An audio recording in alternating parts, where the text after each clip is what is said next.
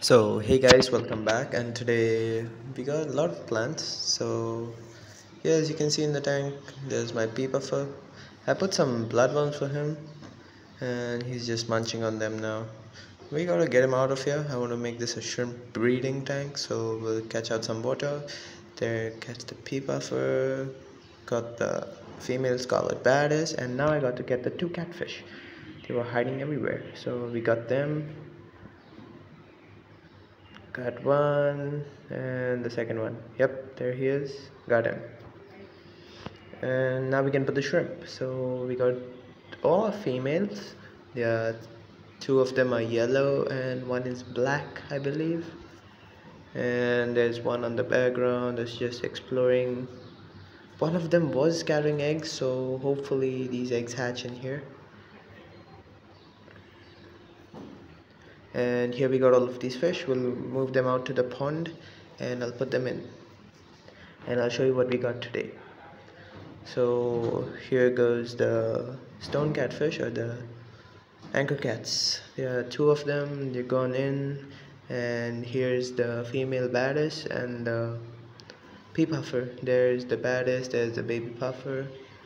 Not baby, it's almost full grown. There's the male scarlet badass, there's the female, there's the puffers, and the catfish are all in there. So we got these fish today. They are about 50, and these are some female betas. That's a koi beta female, and the other one is just plain. Here are two koi doras and shrimp. So we'll put these fish. These are type of feeder fish, I believe. I don't really know what type of fish they are. I believe they are some type of barbs. Let's see. So there are about 50 of them. I was counting them as we put them in, and we got them all in. There are the half beaks. They're all in this one pond, so let's see how they do together long term. The half beaks are showing some breeding behavior. As you can see, they're in the top left, right of the screen, left of the screen.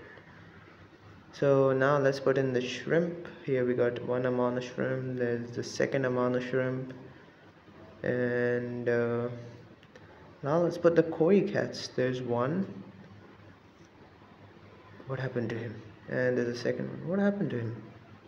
Oh, he's fine. Now we'll put the female betas. That's the clear one. She got no pattern, she's just a clear white. And here's the koi that I was talking about. She got some blue and the rest all black. So that's it for this video, guys. Y'all will receive updates on this in the future.